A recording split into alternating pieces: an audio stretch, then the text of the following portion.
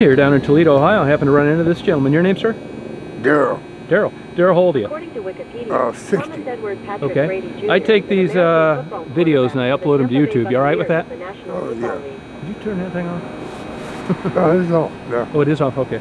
So, you're ready? So you're how old? I'm 60. 60. And where are you from? Toledo, Ohio. Okay. And what type of work you had in the course of your life? Factory work. Okay. And when's the last time you were working? It's been a minute. Okay. And any drug or alcohol problems? No. Never. Yes. Okay, you got over them. Yeah. Okay, a lot of people ask me, what's the best way to do that? And what was your drug of choice? Pretty much. I'm alcoholic now. Oh, you are?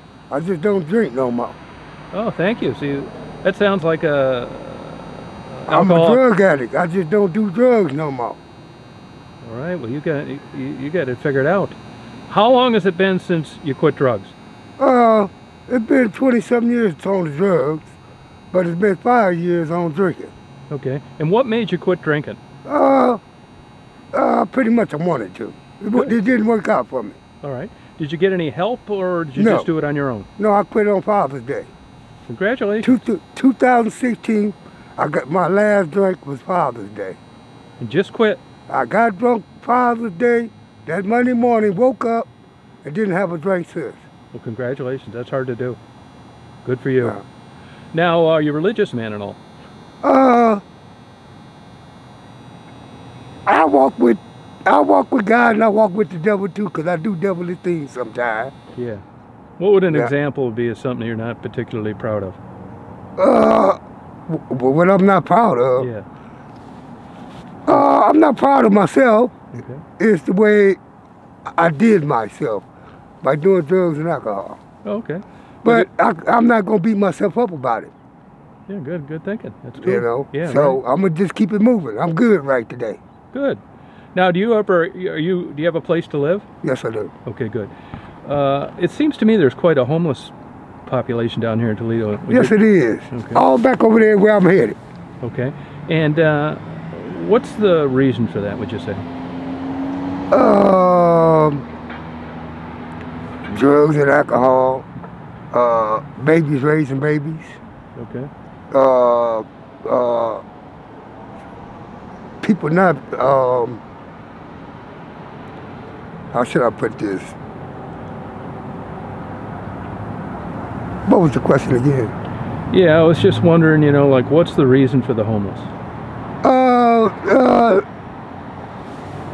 People got choices. And a lot of the choices they make be the wrong choices and they become homeless. Okay. You know, so it can be helped. Okay. Your favorite childhood memory? Excuse me? Your favorite childhood memory? My favorite childhood memory, growing up playing football. Okay, were you any good? Yes, I was. Okay. Favorite movie? I don't have none. I don't watch movies because it's made up. Okay. Favorite song? I don't have one. Okay. Do you have a favorite book? Nope. Okay. And what's your take on this coronavirus? The coronavirus is worrisome. You know, and the president knew about the corona when he was over in China, and cause I found out sitting on the edge of my bed. So if I had found out, they knew, and it wasn't nowhere over here in America, they should have shut it down there. Whoever's over there trying to get quarantined now, they don't come over here. That's when they should have shut it down then. You know? Yeah. So, and we wouldn't have that problem right now if they had did it then. Yeah, you're right about that.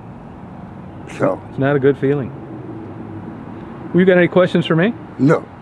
Well, I appreciate this. Thank you for the interview. Okay. You have a good day. You too.